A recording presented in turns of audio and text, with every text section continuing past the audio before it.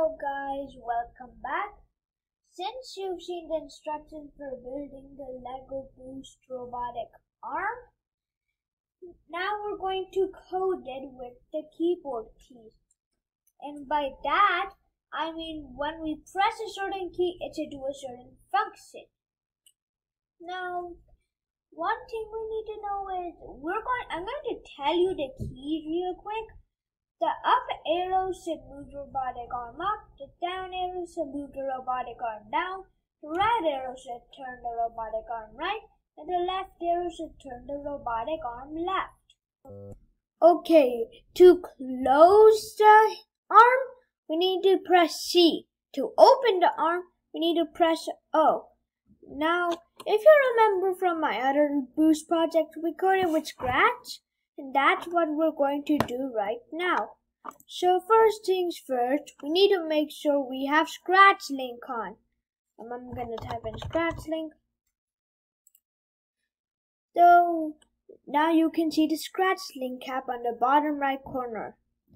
The next thing you need to do is go to the browser, type in scratch.mit.edu.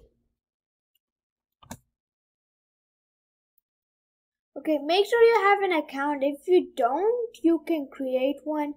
Just type a username and password. Now click on create to create a new project. I'm going to name this, how about Robotic Arm?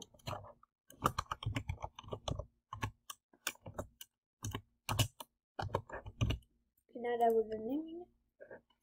The next thing we want to do is sync it with Lego Boost. To connect Scratch with Lego Boost, go to this Add Extension button and go to the Lego Boost extension. Make sure you have Bluetooth on and click Start Searching and then press the On button of your Lego Boost hub. You can see. Okay, once it says connected, go to Editor. Now we need to make the controls together when key pressed. We want to make it up arrow. Now let's go to the Lego Boost blocks and get set motor A speed to 100%, not A, B, C, D, which means all the motors, but only A. We're going to use motor A to move the arm up and down. We're going to use motor B to open and close the robotic arm. And we're going to use motor C to turn around the robotic arm. So you must know that motor A and B are on the Lego Boost hub. It also has letters that say it's there on the back. Motor C is the external interactive motor. Now, the reason why I pulled up a speed block is we don't want it to go its regular speed. Let's make it 40%. After that, we are going to grab a set motor direction block. And instead of this way, we're going to put it that way. Because we want it to move up, which is the opposite of this way. Move it down for us. Now we need to turn motor A for 4 rotations.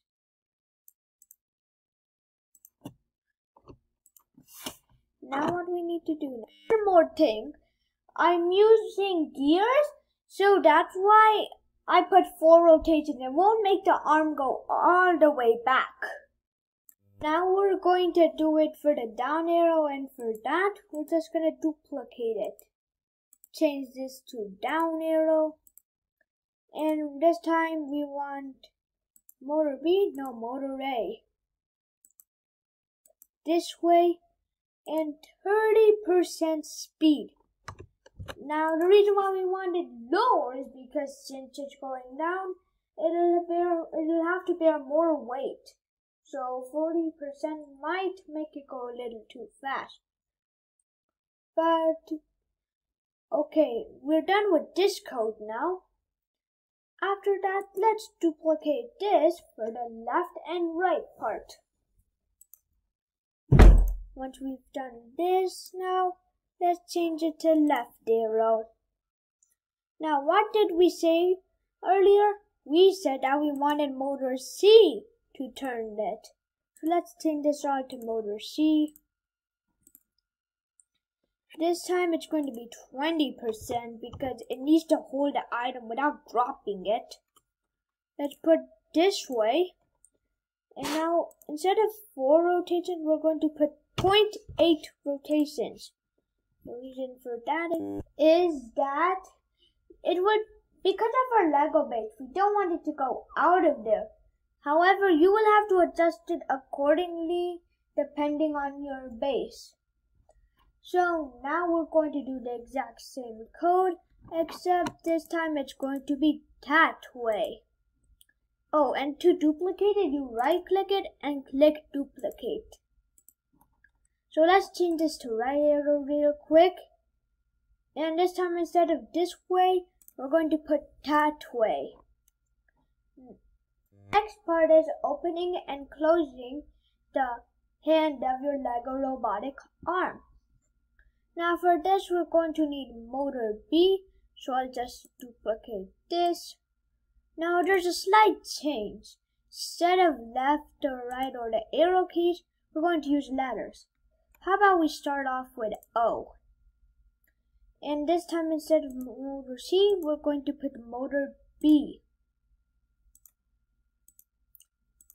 And instead of 0.8, we're going to put 0.2 because we only wanted to open a little amount. Now we're going to duplicate this and change it to the key C. Now that we're done with this, this will be for only 0.1 rotations. And this time instead of this way, we're going to put that way. Okay guys, that's all for the code. I'm just going to give you a head start or a tip.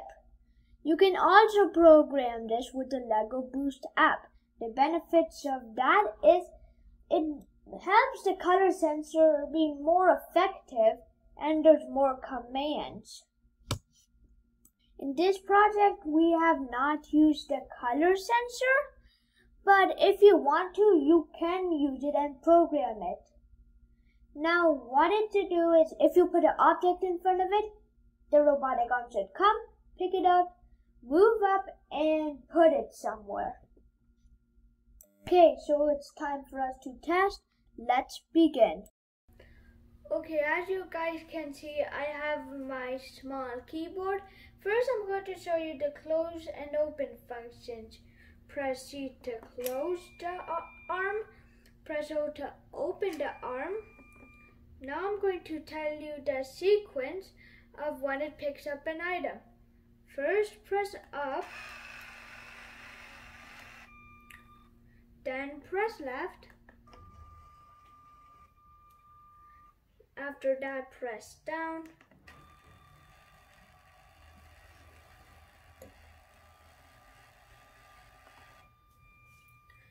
Press up again. And then move right. After that, press down.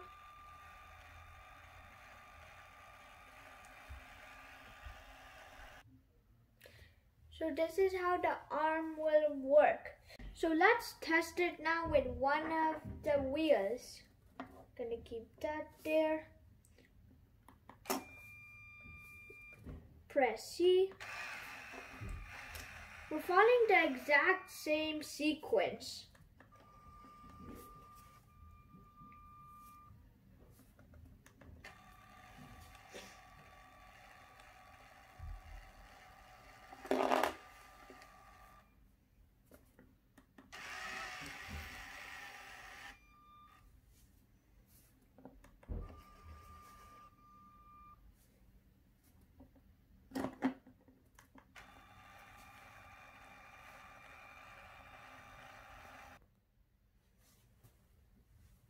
The arm is ready for another job.